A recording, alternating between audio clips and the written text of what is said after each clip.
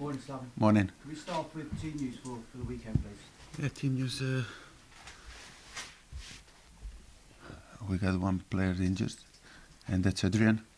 Yeah, he felt calf after the West Brom game, not during the game, and then he reported it day after, and unfortunately, it's a minor injury, but because it's calf, and calf is always a bit dodgy, so he's out tomorrow, and probably out till the end of the season. Yeah, like 3 games, but maybe he will be okay. You never know. But yeah, that's the situation. He's the only one that's injured. You've got an able deputy in Randolph. We have a great deputy in Randolph. Yeah, I mean, whenever we needed him, that was in the beginning of the season when Adrian got a red card in the second game against Leicester. Randy stepped in for 3 games, and he was brilliant. And then, as you know, he was playing in the FA Cup, and he's one of the biggest reasons why we went quite far in the FA Cup. He was great against Man U away. He was really good home against Man U. He was brilliant against Liverpool, home and away. So, as I said, we are happy to have him here. He's a great goalkeeper, basically. 3 games left. Yeah. You're still in with the chance of a top 4 finish. Has that surprised you? Have you surprised yourself? Has the team surprised you to be in this position? Yes and no. You know, we're always approaching before the season quite optimistic, and I hoped, me and my staff, we hoped and we expected us to I mean, it was our job to try to make a good team that's playing good and that is winning as many games as possible. So I hoped for that. In one way, also expecting it. In the other hand, of course, you know it's Premier League, and that very easy you can be in trouble. Yeah, but let's say that we are doing well and good. That's what we set our wishes or goals or whatever quite high, and they are still high, and we are really happy, and we are grateful that we are with 3 games to go in a competition for European place. Whether you're talking about top 4, which is quite hard but possible, or top 6, we are there. We are there, but we have to be on top of our game in every of these 3 games, no matter if we're talking about top 4 or top 6 finish or top 7 finish even. Yeah, there are a couple of teams like below us, that are playing good, and they are capable of winning their games. They are basically winning like we are winning, and the gap is not so big. So we will have to basically collect as many points as possible to keep that gap. Leicester achieved what many thought was impossible, that would never happen. 2-part question: can you quite believe they've achieved what they did, and has it given hope and inspiration to a club like West Ham that maybe they could be the Leicester of next season? Yeah, definitely. I mean, they gave hope to every football or whatever sport club in the world, not only here. I mean, they are talking about Leicester. It's not only Premiership story.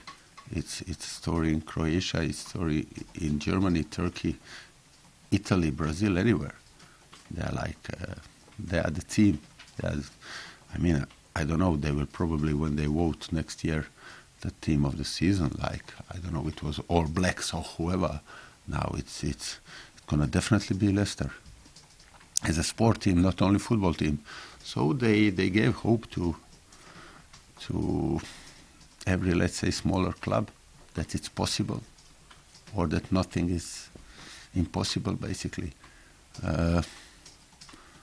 In the other hand, it's a miracle, and why we are calling it a miracle, and why we're calling it one-off, or you are calling it one of the press, the media, and all that. because unfortunately it happens, I don't know, once in 10, 15, 20 years. But it can happen. It can happen. As you approach the final games at Upton Park, Yeah. there'll be emotional games as well because of the history of the stadium. Is it a challenge for you to tell the players to detach the emotion from the actual game? Yeah. Is that something that you're going to have To to be do? fair, we don't think about Man United game. I mean, we have 3 games to go, but I told the guys we have 1 game. We have 1 game, and it's really like that. We have 1 game, and that's a game against Swansea. Because if we beat Swansea, I mean the game against Man United, it's the last game ever to be played at Upton Park and all this. It's Man United, and it's a special kind of a game anyway. And then after that you have Stoke game that hopefully is going to be another cup final for us. So tomorrow we have very dangerous game, and we have to be really and only concentrate on it, because otherwise those couple of games will not be or would not be so important for us. And if we want to, we spoke a few minutes ago about our position that we have to be on top of all 3 games. So basically it's the only, we have 1 game, and that's the game that we are playing tomorrow against Swansea. And we need to be totally focused and concentrate only on that game, not thinking about Man United, not thinking about Stoke, not thinking about all those things. Last game ever to be played at Bowling Ground or whatever. Only Stokes, Swansea tomorrow. Yeah, massive game for us, massive. I know you're just focusing on that, but I'm going to ask you something slightly more long term. If there was to be European football and at the Olympic Stadium, that combination, how much will that help you attract a high level of player for next season? Well, I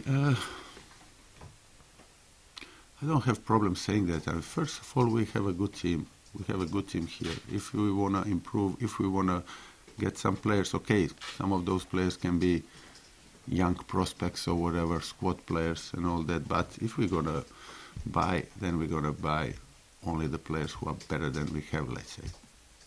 That is not easy to find. But, yeah, on the other hand, it already happened in West Ham that for some reason, good season, Olympic Stadium, West Ham is a kind of a cool club or whatever that's growing. In this year, during this season, many players who were like not on our list last year, whatever, they seem to be very keen of coming or at least considering West Ham as an option. You talk about those players, just finally for me, Mishi Batshuayi, one of those players. Batshuayi, you mean Batshuayi. Batshuayi. Do a homework. Michu Batshuayi. Yeah. He's, of course, he's a top striker, playing for Marseille. Big club, scoring goals there. Very young Belgium international. Already few years playing on a top level, scoring goals either for Standard Liège or for Marseille now. He's very good player, yeah. That's all that I can say now in this moment. But about these offers, it's simply not true, like what is in the papers, as usual. Just a couple from me. You said you sort of got 3 cup finals, 3 important games coming up. How important is it that 2 of those are at home? Well, it is important, yeah. We are proud to have a good home record, and that we didn't lose since first couple of home games this season, and it means a bit. Okay, it is nowadays the football became like not the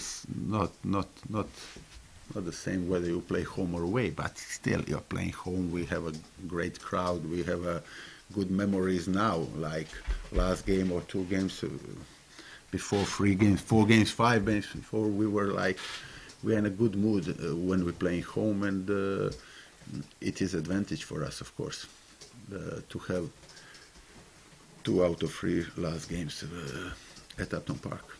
Just one more, going back to leading Upton Park this quickly. Speaking to Mark Noble yesterday, and he was saying that it hasn't, for someone like him that's been here for so long, a big part of his life, hasn't actually sunk in yet that, that Upton Park will be no more at the end of this season. Is it something like that for you? Have you thought about the fact that it won't be anymore, or you not thought about it yet? Well, yeah. I mean, we are talking about the whole season, but you're only talking about it, until you feel it, until you experience it, until you see like it is happening, like no more. Then it hits you big time. No matter how much you prepare yourself for that or talk about it. I mean, you can't compare myself with Mark Noble. I love West Ham and all that, but Mark is, I mean, my dad didn't bring me when I was 7 years old to see the game. Yeah. So for Mark it is extra, West Ham boy. But I don't know, you have my daughter, she's 12 in Croatia, and she told me to get a little bit of grass for her, and to keep it. But it is special, and I said before, and I have no problem saying it, we're going to miss it next season. This stadium that we are moving on, it's great, it's big, it's like flashy, trendy, whatever you call it, but Upton Park is like a home fortress, when you are moving homes, or especially when those homes or flats, I don't know, houses or flats, were during your childhood or whatever, no matter that you are moving to bigger apartments or houses or whatever, still the one you miss is the one that you spend your childhood in with your parents or whatever. So Swansea had a big win against Liverpool to secure their Premier League status. What are you expecting from them tomorrow? Expecting they are safe now. Okay, they were safe before Liverpool, but not mathematically or whatever. But now they are safe. They were in trouble. Let's say when we played them in December, it was, I think, they were 17, 18, whatever, and they changed the manager. First it was caretaker, and then big name from Italy, Guidolin, who done a tremendous job with Udinese.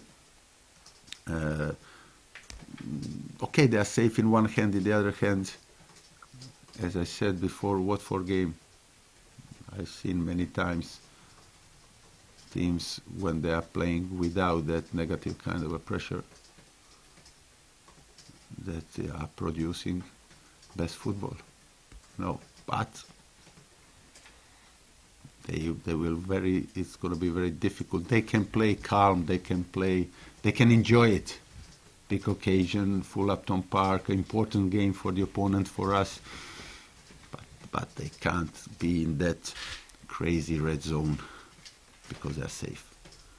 And you said only a point behind Man United in fifth. How important is to get the victory tomorrow to then go into Tuesday night fully knowing what's at stake? As you said, that's why I keep saying, and I told the players that we have only one game, and we have to not only to keep the distance or to go over them, not to look only Man U and even Man City, but to keep the gap between us, Southampton and Liverpool. So tomorrow is the game.